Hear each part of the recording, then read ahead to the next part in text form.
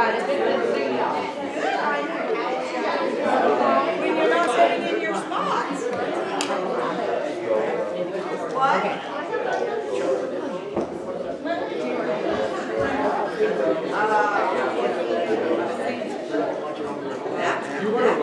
Don't tell me what that has to do. That's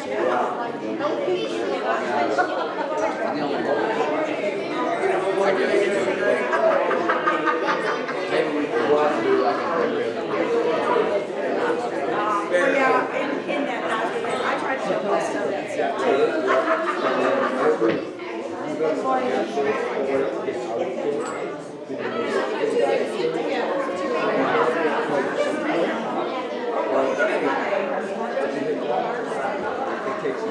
Good for me.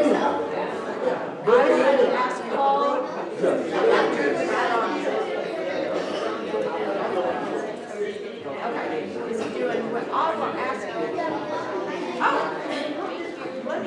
But he might be. Well, you know, I'm giving him orders. Giving him orders. What do you think? I will ask Paul to look at that this afternoon. He's got a sheet and see if it's in for that lunches or that. She just like. I'll find out. I'll ask her.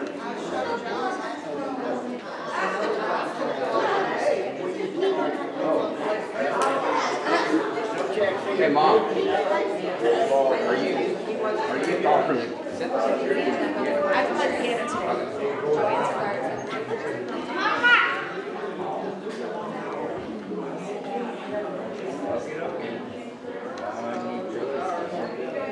Yeah.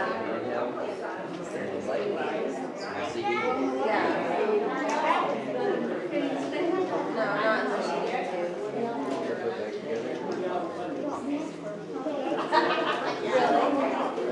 Yeah. Well, she said they're crap. But I'm still making it work.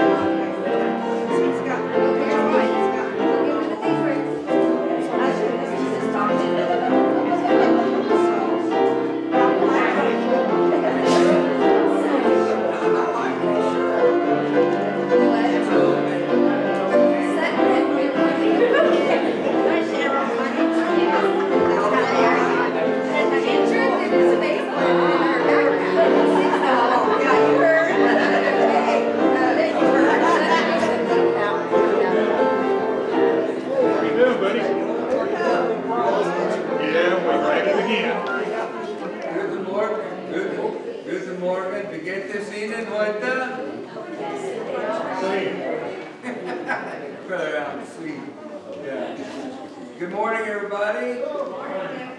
How are you doing today?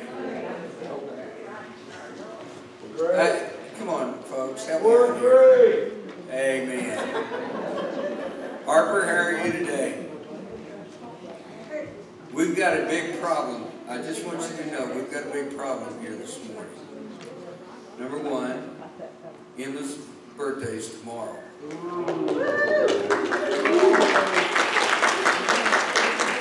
And number two, Harper's birthday is Tuesday. So we got a big problem.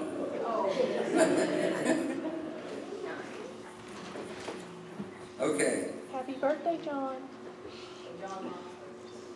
Oh yeah, John, Brother John's. Brother John, where are you at? There you are. Are you hiding from me?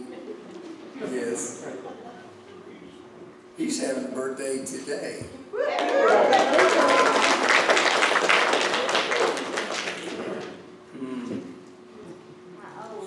I'm not going to ask how old you are, bro. He's 45. He's what? 29. Boy, everybody just, y'all are so nice, passing out all this personal information. Okay, WMU meeting this evening at 5:30, Fellowship Hall, and so ladies, be aware of that. Also, need to let you know that Angie Goldsmith did have kidney stone removed yesterday. It was really a big one, and she's in the hospital at BSA, and so I want to be in prayer for Angie. She did well through it. Everything seems to be moving in a good direction. Keith Mitchell, he is Betty Whitehead's son, and he had a stroke. So we want to be in prayer for Keith Mitchell. Also, Wanda Smiley, her husband Brad, they took him out here this morning, tested him, and they felt like that he'd had a stroke as well, so they have transferred him to BSA in Amarillo. So be in prayer for Brad, okay? We have several guests with us this morning. It's good to have you all here with us. And there is an appendage on the worship guide. If you want to fill that out, drop it, put it in the offering plate. We used to say drop it in the offering plate when it goes by, but we don't pass those anymore, or at least not right now. We may do that again one of these days, just to surprise everybody. Okay, I'm going to ask a real personal question. How many of y'all would rather be here than in the hospital? Yeah. See, it's almost 100%.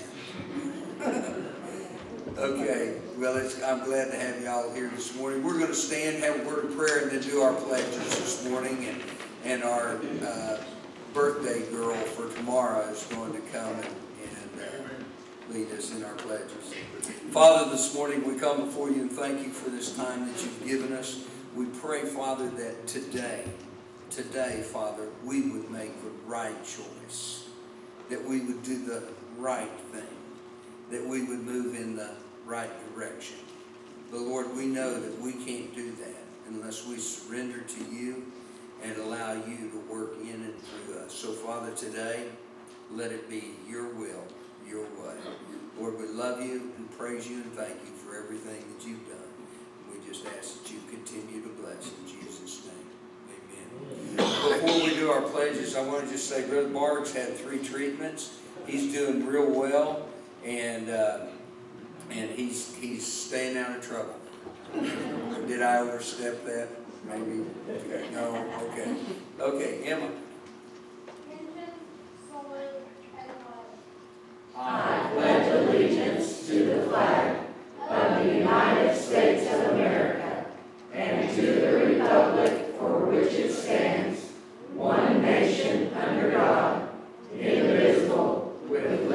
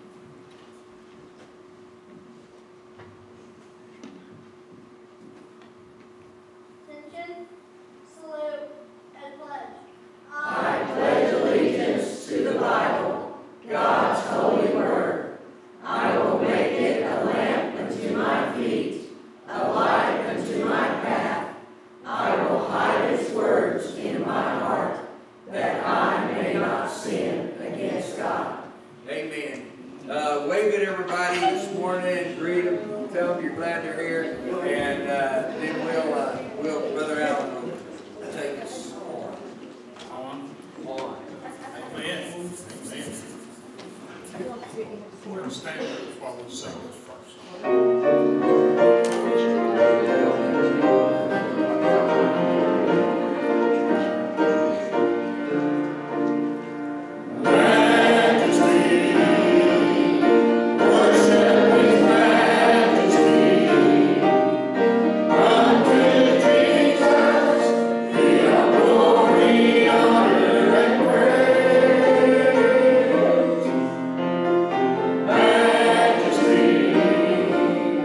Kingdom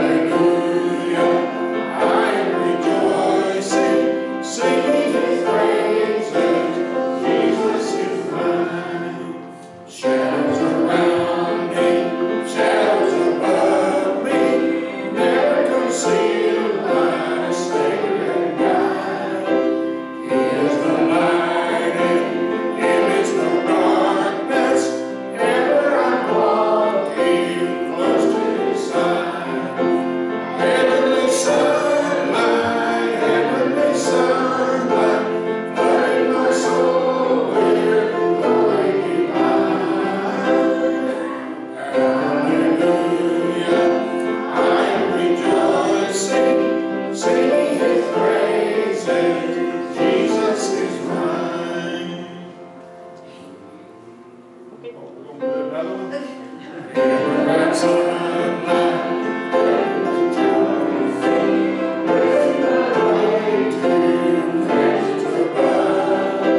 singing his praises, walking in sunlight, sunlight and love. Heavenly sunlight, flooding my soul with glory divine. Hallelujah, I am rejoicing, singing his praises, Jesus is mine. Amen, all through.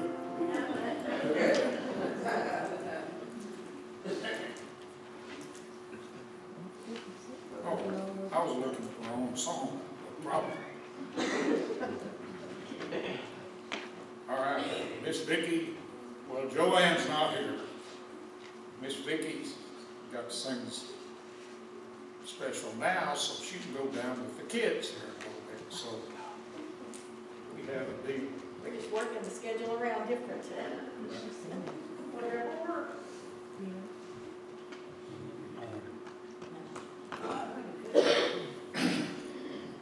The song I'm singing this morning is, I've been thinking about this one the last couple, 3 weeks when I knew I was going to sing today. And it's probably, when you just listen to the words, I get real nervous and stuff, but when you listen to the words today, I hope it speaks to somebody's heart, because y'all might be in the same place that I've been in or going through now, and so just listen to the words.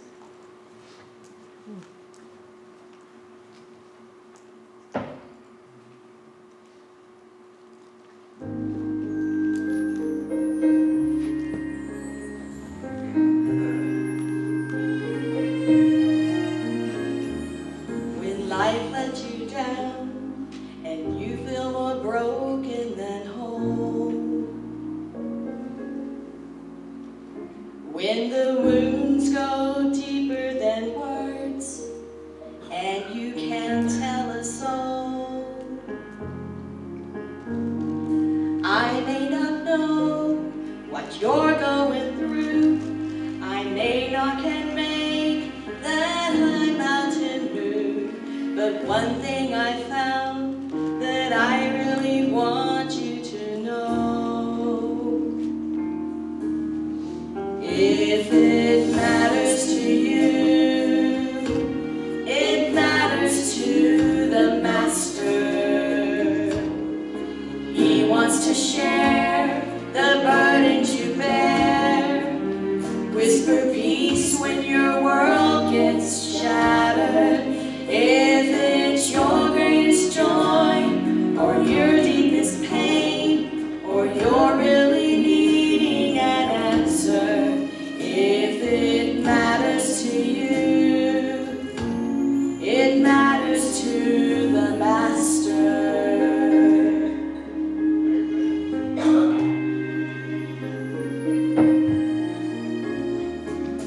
Friend, do you think the maker and giver of life is far too busy to care about your trouble and strife? He sees the sparrow that falls to the ground, and he hears the tears that don't make a sound. If you only knew how precious you are in his sight. If it matters to you, it matters to the Master. He wants to share the burdens you bear, whisper peace when your world gets shattered. If it's your greatest joy,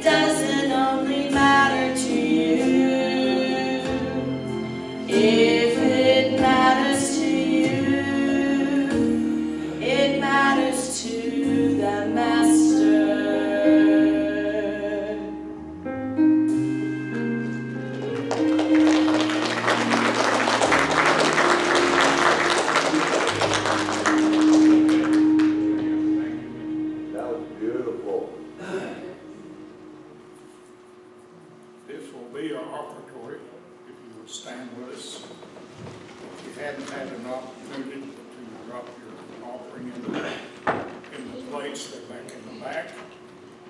We'd like to thank everyone through this pandemic time that have been so faithful. So, as we sing this song, just make your way back there, dude. Let me pray and then we'll do this. Father, we come to you now. Father, we come at this time of worship. And we can come, Father, and we can give back to you part of that you've given us. Lord, I pray that you would bless this time. Father, bless those that can share, and Father, those that can. I just lift this to you in Christ's name.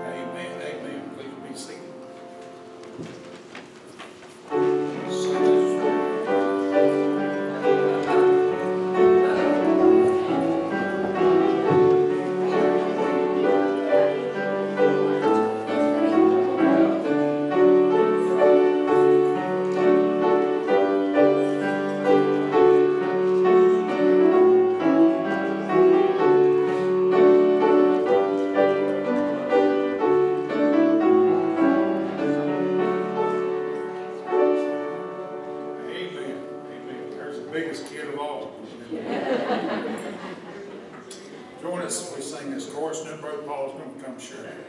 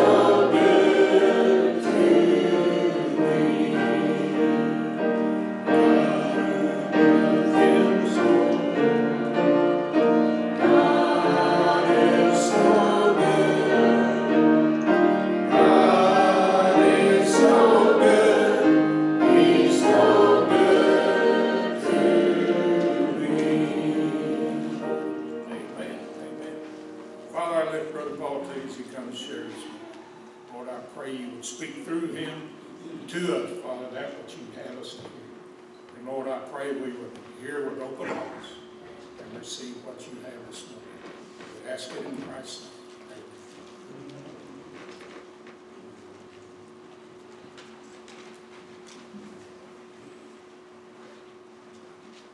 Romans 14.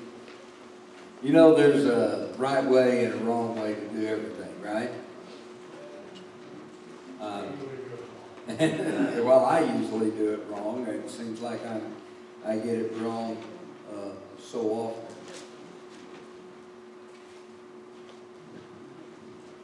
In an episode of an old show called Law and Order, I don't know if you all have ever heard that, huh? Oh, yeah.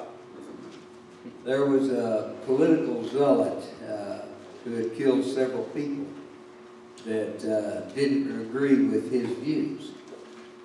He was arrested.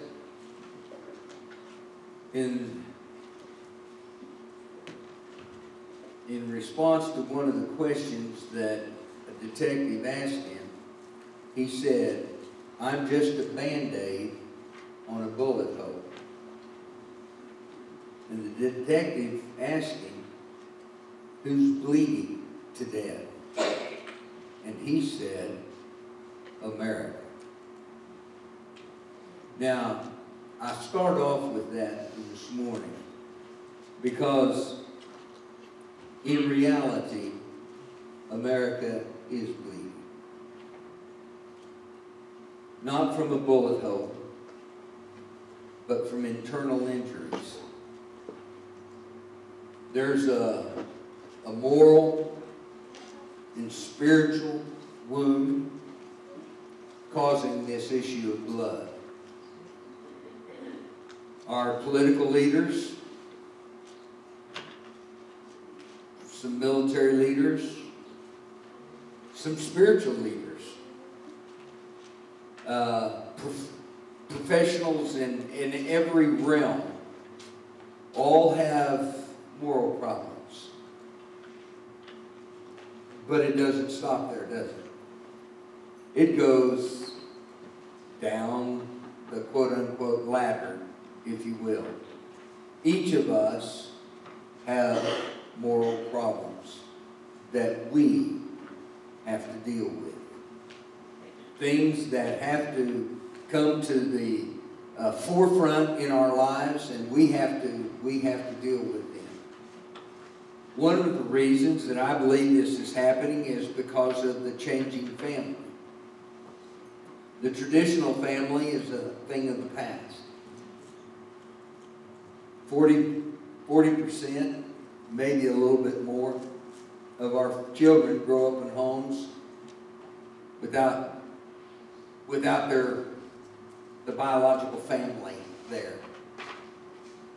Even what is actually family is now being challenged, so they become politically correct. The second reason is the influence of the media. Television has not only dropped off, in many respects it's taken us to the very pit of hell. And I'm not talking just about the national news. I'm talking about the shows as well. In one two-panel, I'm a cartoon person, if you don't know me very well, but I'm a cartoon person. And in one two-panel cartoon, a woman asked her husband to take out the garbage in the first panel. In the second panel, he carried the TV out. The truth of the matter is that TV dinners now have more taste than TV. The third reason is moral relativism. Did you know that 60% of Americans don't believe in absolute truth? Don't believe in absolute truth. In other words, right or wrong is whatever they desire it to be. Have you all ever heard of Willie Nelson before? Willie Nelson bought his own golf course. And when he was asked what par was, he replied, "Whatever I want it to be." And it's clear that when morals die, laws die. When laws die, the nation dies. Carl Henry, a noted evangelical theologian, said, "Any nation that ignores moral absolutes is in danger of marching off the map." Now, these moral absolutes appear because God said they are right. Right is right because God said so. Wrong is wrong because God said so. America is facing one of two outcomes in the not too distant future. Either moral anarchy or spiritual revival. And I've heard of places and churches that have gone through tremendous revivals in the last few months. Not because they're preaching something brand new, but because they're continuing to share the good news of Jesus Christ, and people are responding to that. Knowing right from wrong can be seems to be increasingly difficult in our world today. And yet God is true to His Word and gives us the compass by which to live. Now in Romans chapter 14, there are three principles of Christian conduct. And the first is accountability. And because ultimately we are responsible to God. You're not responsible to me. You're responsible to God. Now, the second is love. We need to love people. We need to love people right where they're at. And it's so easy to love everybody, isn't it? Seriously, folks? No, it ain't. Yeah, no, it's not. It's not easy to love everybody. But we need to be concerned about how our love impacts the lives of others. And the third is conscience. We don't do anything unless you're absolutely sure it's acceptable. Now, the truth of the matter is that it's difficult to make these decisions. It's difficult to be accountable. It's difficult to love. It's difficult to let our conscience move us and direct us in the way that we need to go.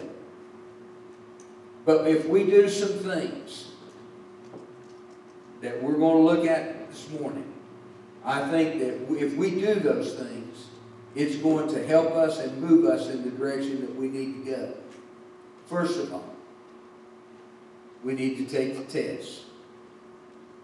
First, the test of Scripture. Who would have thought, by looking into Scripture, that Scripture would show us the way?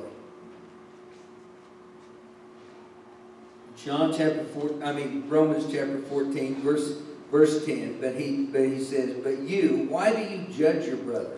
Or you again, why do you regard your brother with contempt? For we shall all stand before the judgment seat of God.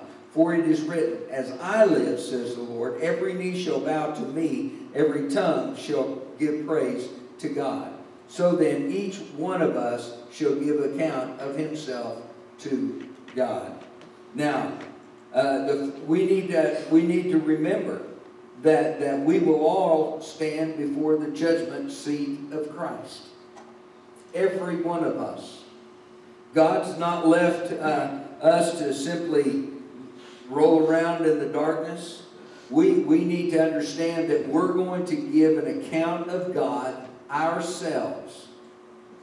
We're going to stand before Him, and we're going to have to say, this is it. And, God, we can't just simply, like I said, grope around in the darkness. Well, He gives us the answers in Scripture. Look with me, if you will, into 2 Timothy chapter 3.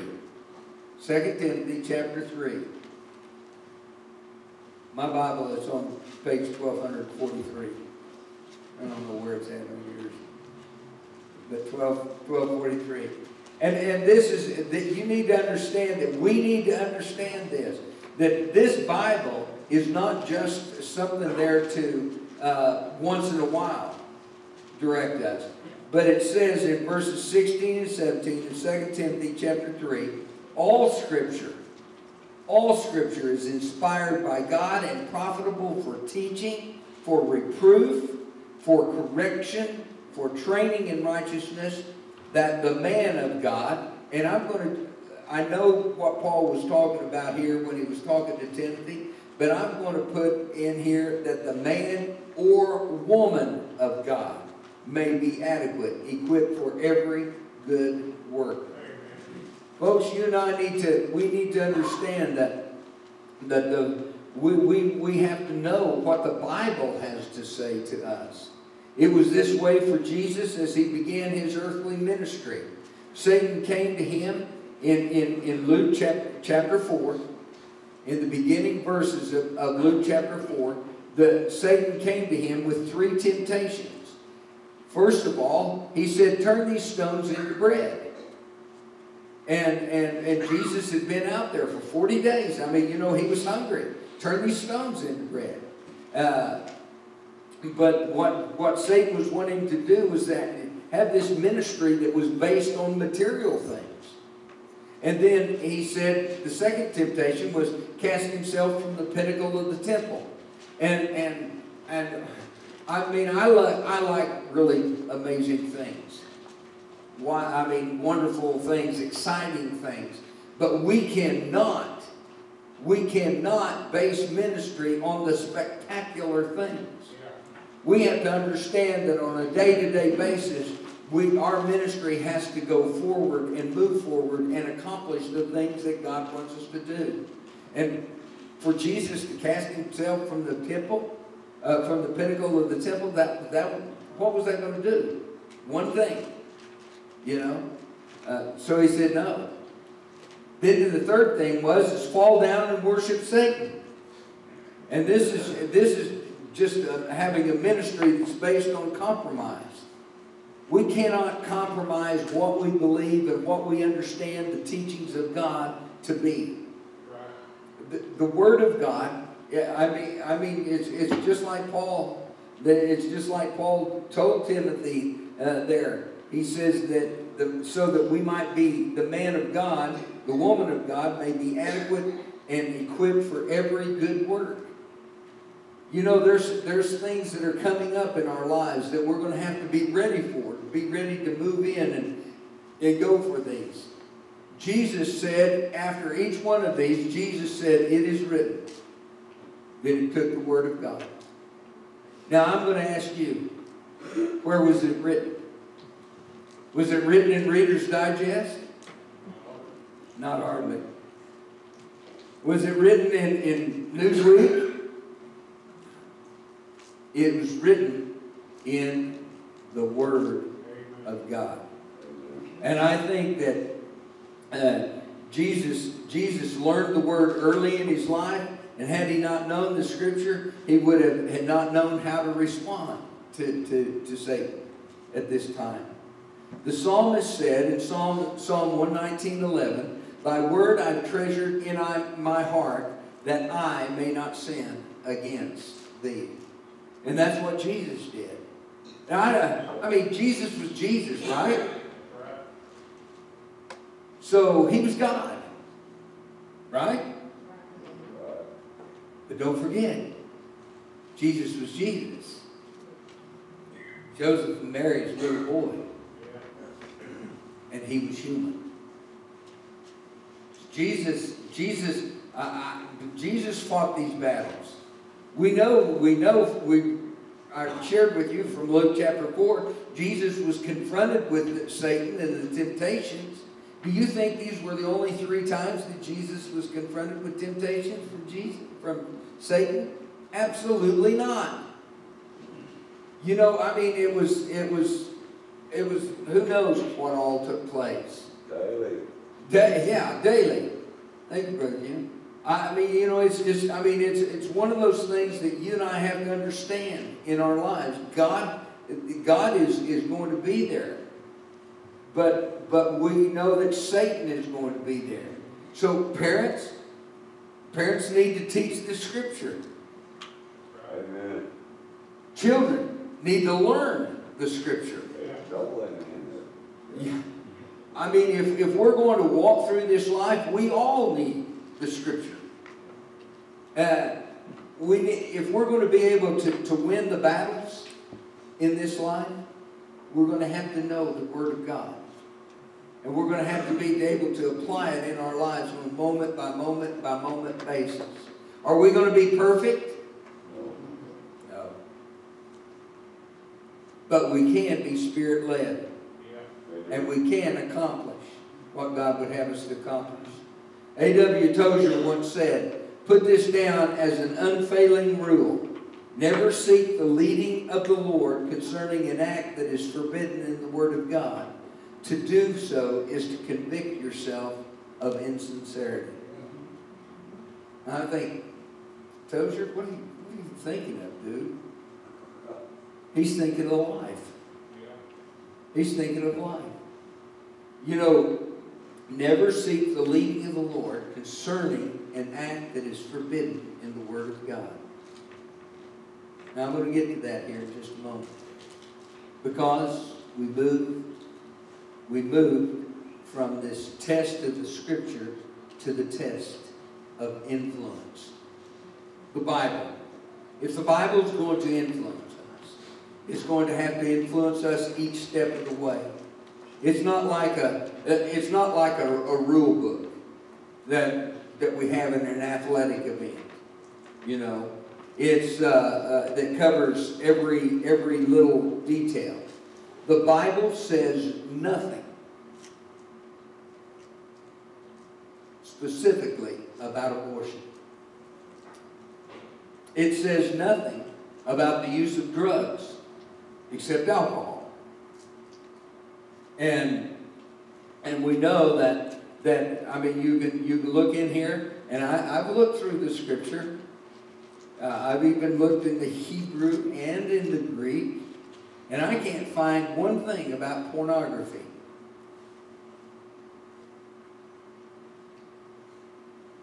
And there are scores of other things that we face today that Scripture does not specifically point out.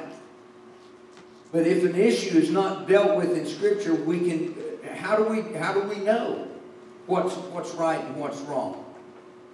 We've got to rely upon the true principles of God's Word.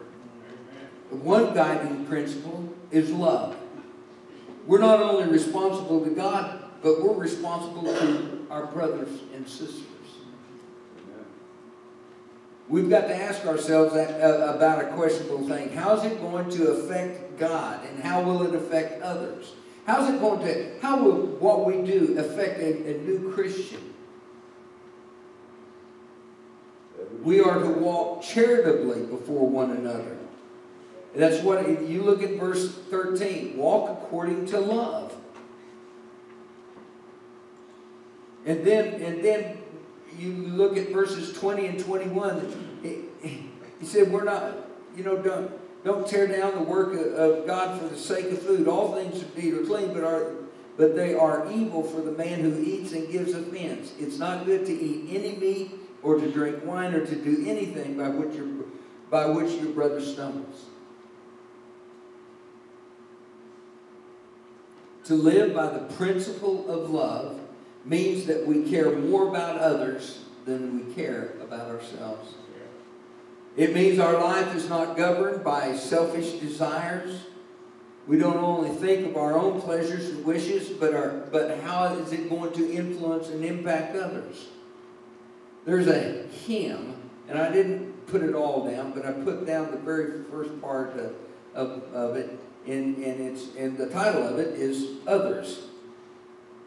And it says, others, Lord, yes, others.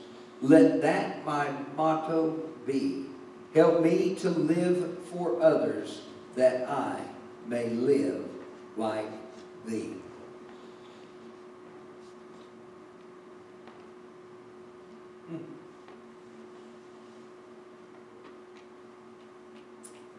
I don't do so well all the time. How about you?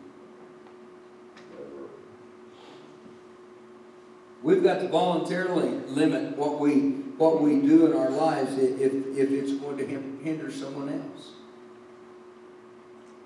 By doing this, or we ask ourselves, by doing this or going to this place, will I influence others to follow my example? Would it be okay if everyone did what I'm doing? Would I be disappointed in them or lose faith in them if they did the same thing that I was doing? We've got to be careful that our influence is used in a way that's based on the principle of love. Do y'all remember that one verse? It says, love your neighbor as yourself. How's that going for us? Not very well. Sometimes it's a real push, I'm telling you. Vicki and I slipped away this past week. Went to Missouri. You know what? One of the greatest things about where we stayed? I mean, we stayed in this pretty nice little hotel. Joshua arranged it.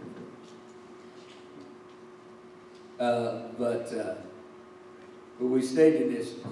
What was really so nice about it is that I didn't hear anybody on this side of us or this side of us or up above us. It was just quiet. And there were people in those rooms. And I didn't hear anything. But when I would get up to do something, or I turned the TV on when we walked back into the room to watch the news or whatever, and I turned the TV on, Vicki'd say, don't turn it up too loud. We don't want to bother anybody. Well, so what they weren't doing to us, we didn't want to do to them, right? Now, I'm not going to tell you the pain and struggle that I had driving in Branson. All I've got to say is that main streets in Branson are worse than Holbrook. Enough said. But what kind of influence? What kind of influence do we have if we're not doing things the way God would have us to do, in accordance with His will and His Word? Think about it.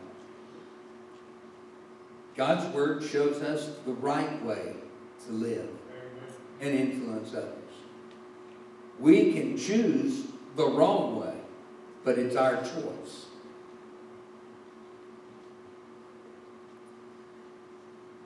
But then I'm going to go towards the end of chapter 14 here.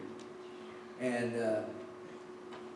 we're going to have a test, another test. A test of conscience. We need to realize that we're not only responsible to God and to others, but to ourselves. Ourselves. Paul tells us in verse 23, look at verse 23, that he who doubts is condemned if he eats, because his eating is not from faith, and whatever is not from faith is sin. The word faith here means conviction or persuasion. And so if you're not fully persuaded, absolutely convinced that the thing is right, then don't do it. Our conscience can be defined as a divinely implanted faculty of us to guide us in matters that are right and wrong. Every person, unless they're deranged, has a conscience. While the conscience is God-given, the content depends somewhat on what we've been taught, right? Every person recognizes that there are some universal truths. It's wrong to kill, to steal, to lie. Even people who say they have no moral absolutes will often say, well, that's not fair. This means they believe that there are certain universal absolutes that everyone should adhere to in life. If our conscience has been regenerated by the power of God and we have learned what God's Word has to say to us, it becomes a moral compass in our lives. If it serves as if you will, a traffic light. If it's green, we have to go from God. If it's yellow, we're not sure, so let's wait. But if it's red, God says, don't go ahead. Don't go ahead. If we choose to ignore the lights, we may end up in a wreck. Have you ever been sitting at a stoplight and somebody ignored the lights? A good rule to go by, if in doubt,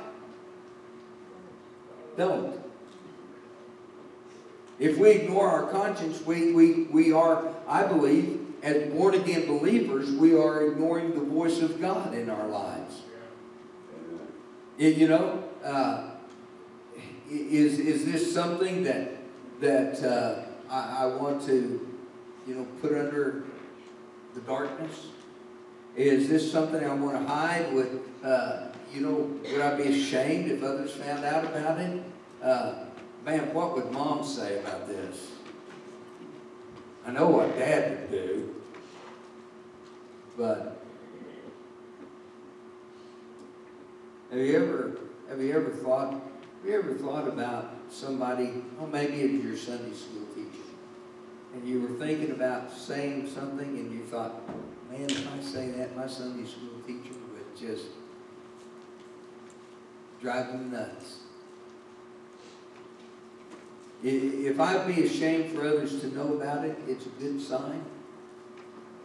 It's not something I need to do. Colin Powell said, a sense of shame is not really a bad moral compass. Norman Schwarzkopf said, the truth of the matter is that you always know the right thing to do. The hard part is doing it. That's where Christ comes in. He gives us the power to do the right we know to do. Without His internal strength and guidance, we're lost and separated, and we struggle. As we study Scripture, we become aware of what God desires us to do. Our conscience is guided by our understanding of God's Word. James chapter 4, verse 17 says, therefore, to one who knows the right thing to do and does not do it, to him it is sin. You might not know it's the right thing to do because you might know it's the right thing to do because of Scripture. You might know it's the right thing to do because of the positive influence it will have, and you might know it's the right thing to do because your conscience says it is. Some of you may know it's the right thing for you to be in a relationship with Jesus Christ. Scripture says that all of us have sinned and fallen short of the glory of God. The wages of that sin is death. But the gift that God gives is eternal life. Jesus didn't just die for a certain group of people. He died for all of us.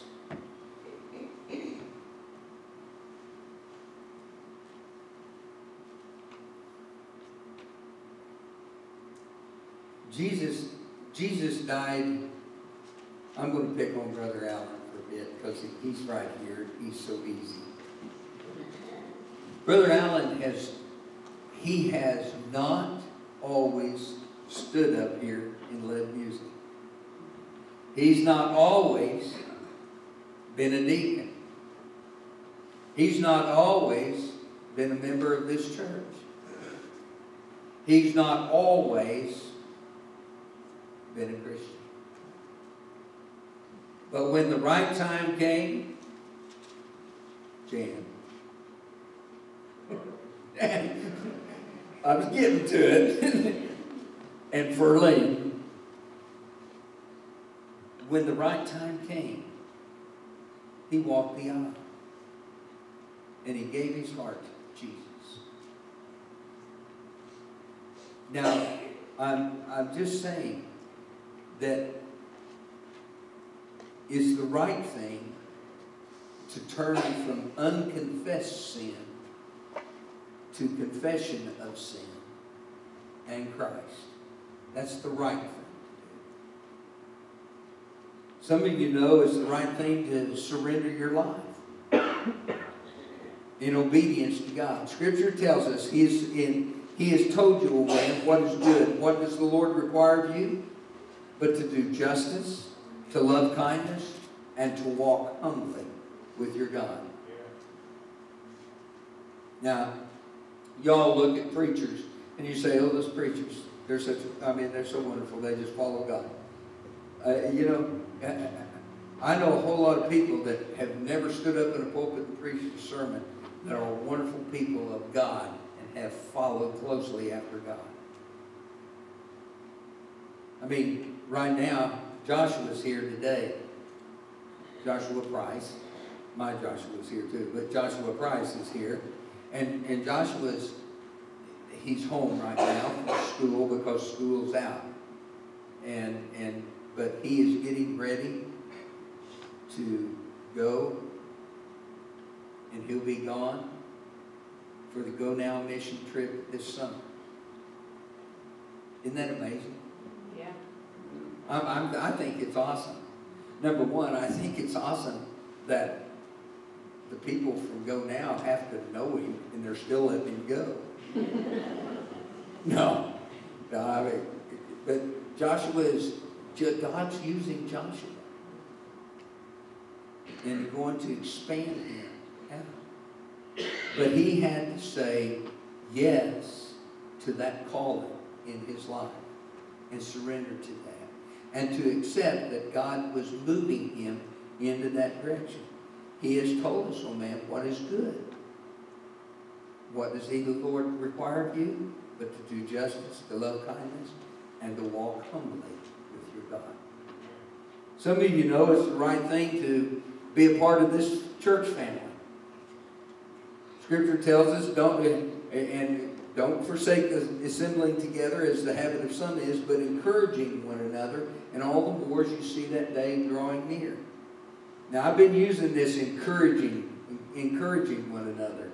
God's been laying this on. But it's really good to encourage people, isn't it? I mean, when they're down and they're struggling, it's really, really good for them to know that you're there. And now's the time when things need to be moved in the direction that they need to move in. Every person here this morning has a decision to make.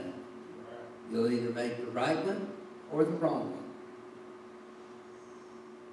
one. Okay? Now here's the sermon in a nutshell. The right thing to do is what Jesus calls you to do.